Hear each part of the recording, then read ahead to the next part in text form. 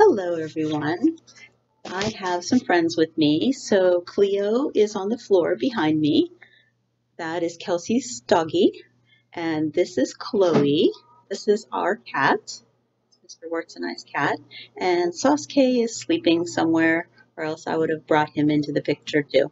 So they are here to help me read to you today. We are going to be, Chloe's going to walk around. We are going to be starting with chapter 30, The Nest. I've built my fair share of lodges over the years. Mr. Beaver stood at the water's edge.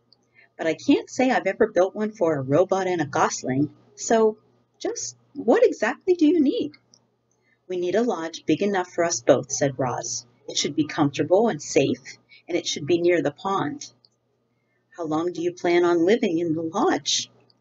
I do not know. Then we'd better make sure it's strong and sturdy. Mr. Beaver stroked his whiskers as he thought. Do you plan on having friends over? The missus loves to entertain guests. I do not have any friends.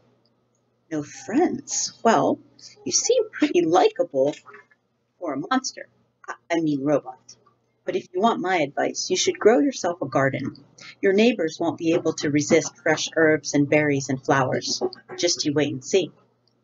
So we'll make sure there's a place for a garden, and we'll give your lodge some extra space for all the friends you'll be hosting. The beaver winked. We also need to find a way to keep your lodge comfortable when it's cold outside.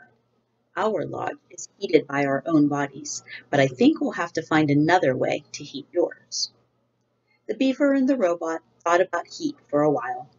The first thing that came to Roz's mind was the sun, but then she remembered the hot sparks she had felt while sliding down the mountain peak.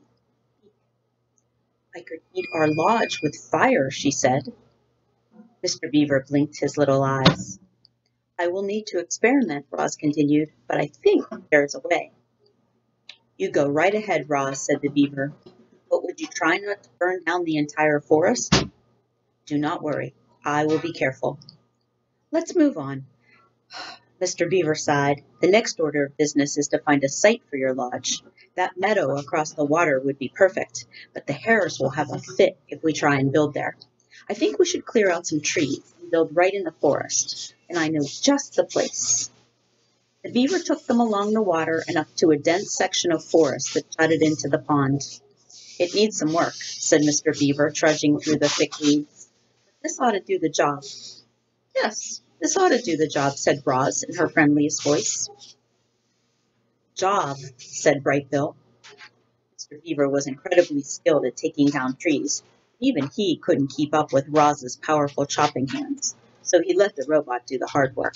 He pointed out the trees and shrubs that needed to go, and Roz started hacking away. By sunset, they were standing in a newly cleared site, and they had more than enough wood to build the lodge.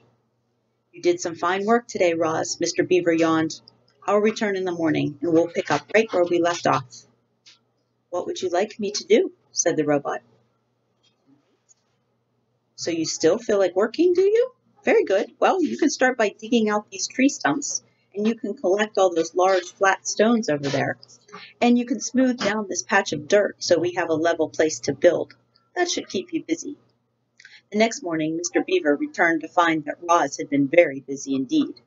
All the tree stumps had been dug up and their holes filled in with dirt. 20 large stones had been stacked, and the ground was now perfectly level.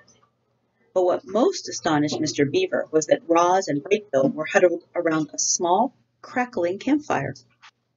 Mr. Beaver moved his lips. No words came out.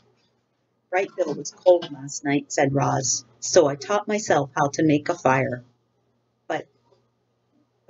But how?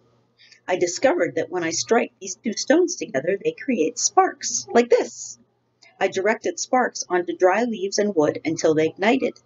Once I had a fire, it was easy to keep it going, and if I need to put it out, I can just add water. Mr. Beaver sat and warmed his paws. I've never seen fire in such a neat little bundle. He stared into the flames. I've only seen it blazing through the forest, burning everything in its path. But this is marvelous. He took another minute to enjoy the warmth. Then he and the robot got back to work. Mr. Beaver asked Roz to dig a trench here, to place larger stones there, to arrange logs this way, to smear mud that way. Birds and squirrels perched in the trees and watched the new lodge take shape. It resembled the beaver lodge, but it was larger, a great dome of wood and mud and leaves. A simple opening in the wall served as the entrance, and the door was nothing more than a heavy stone that the robot could slide out of the way.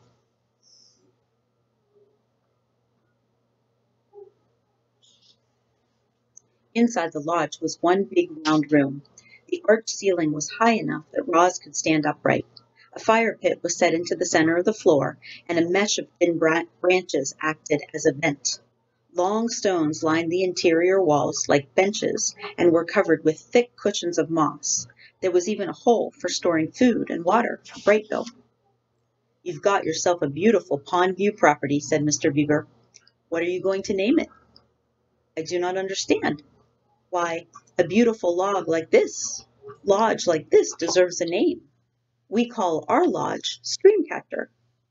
The robot's computer brain didn't take long. "The lodge is for Brightville. Brightville is a bird. Birds live in nests. Could we call this lodge the Nest?" "Hoo-zah!" squeaked the beaver. "The Nest is a fine name for your lodge." "Nest! Nest!" laughed Brightville. They stood outside the nest and admired their handiwork until Mr. Beaver's belly began to grumble. "That sound means it's time for me to go get dinner." "Thank you very much for your help," said Roz. "We could not have done this without you." "You're quite welcome," said Mr. Beaver, smiling. "For your garden, you'll want to speak with Tawny, the doe who lives over the hill. She'll know just what to do. And now, if you'll excuse me, I have to hurry home before Paddler eats all the best leaves. Enjoy your first night in the nest."